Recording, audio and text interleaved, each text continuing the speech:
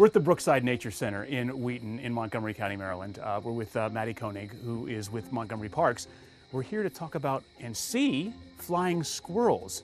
Who knew that flying squirrels were even a thing in Montgomery County? You've known for a while. I've known for a while, absolutely. So here at Brookside Nature Center, one of our primary goals is to educate and introduce visitors and residents of Montgomery County to the plants and animals that we share our neighborhoods with.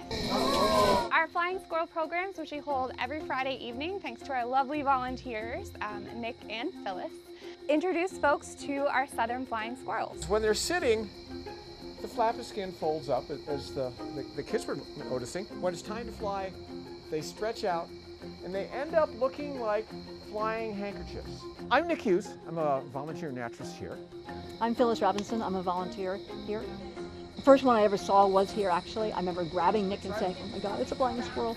I thought they were endangered. The first thing we do is we put food out. The idea of the food is to provide a bribe so the squirrels will congregate in a place where we can all see them and we can teach about them. This is kind of cheating for educational purposes. And these are nocturnal animals. This They is are their nocturnals. morning fix. So sunset is as soon as we put the food out, because we don't want the daytime animals eating it first. So sunset's when they wake up, so this is actually breakfast for them. So they're not actually...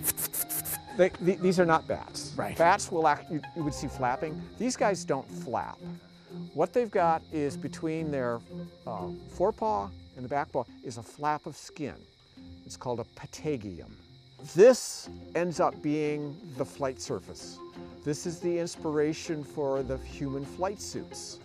Humans aren't nearly as good as these guys. There we go. So as they fly, they can go flat, straight flight. They can, and that'll flip. And when they make a right-hand turn, it's a sudden right-hand turn. When they make a 180 degree, it's a sudden. There isn't this big, slow gliding thing. What is it that intensely draws the both of you to the flying squirrel into this program? First, they're cute. You can't get over that. Everybody who comes through agrees that they are cute, and they are. They're also great ambassadors for teaching about helping preserve the forest, helping preserve our natural world.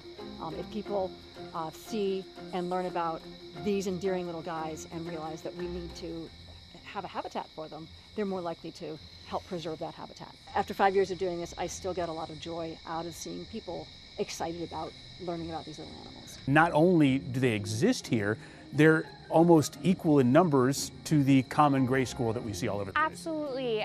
From what I've heard, there is, for every one gray squirrel that you see, there is a southern flying squirrel out there in the forest. So if you've got big trees in your neighborhood, chances are you've got southern flying squirrels. We just don't get the opportunity to see them very often because they are nocturnal animals. So they're out when we're sleeping and they're up in the treetops. That's where they spend most of their time. That's where they're safe from other animals.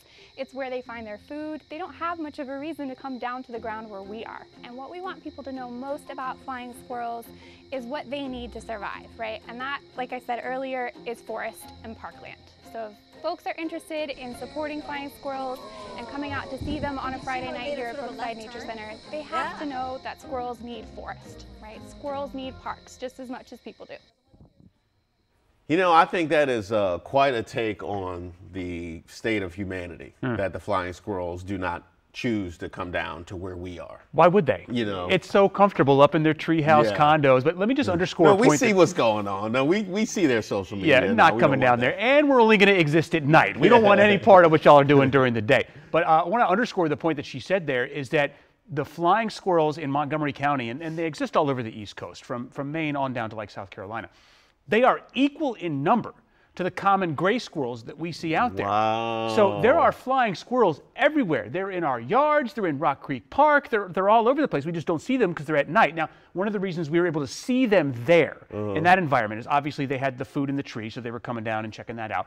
But you'll see during some parts of that story, there was a red light that was shining on the squirrels. And they do that intentionally because if like you shine a flashlight on them, you know, they're up in their eyes, they're going to be distracted, they're going to go away. They can't see that wavelength of the red color. So they were using the red light to be able to highlight them. We had another special visitor there at the Brookside Nature Center, a massive raccoon.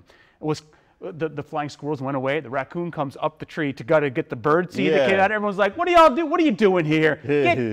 Get out of here. We want the squirrels. What speciesism right there? Oh, this is about the squirrel. You can't get any raccoon can't get any love. People paid to see the squirrels. Listen, if you know about some great programs going on in your area, parks, anything cool, people, businesses, whatever, I want to hear about it. I want to tell your story. Reach out to me, alongo@wsn9.com. And by the way, no more freebies. Reese and I are doing this for y'all. You got to follow us on social media. That's the only way we get paid. We don't do this for a paycheck. And you know what, Raccoon, hit me up. I'm here for the underserved communities.